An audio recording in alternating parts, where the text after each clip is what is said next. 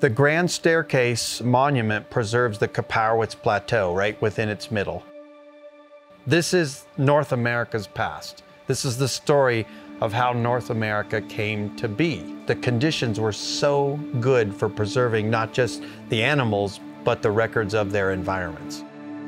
There are only a few places in the world where you can find dinosaurs as intact as what you find in Grand Staircase. The fossil record is so good that we're actually seeing individual lineages almost stroboscopically evolve over millions of years. A lot of people think we found all of the dinosaurs, that we've discovered all the species that are out there.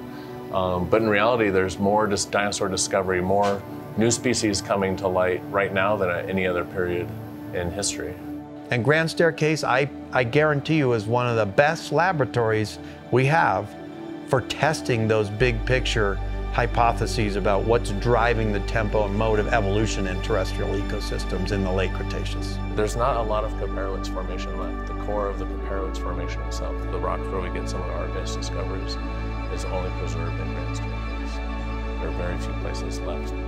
It's all eroded away, it's all been washed away. We're setting the stage for answering one of the biggest questions left in paleontology, and that is what drives the tempo and mode of evolution?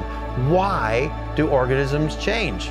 A lot remains to be seen based on how that land is treated, what the future of that public land is. There's an old saying in history that those that don't learn from history are doomed to repeat the same mistakes.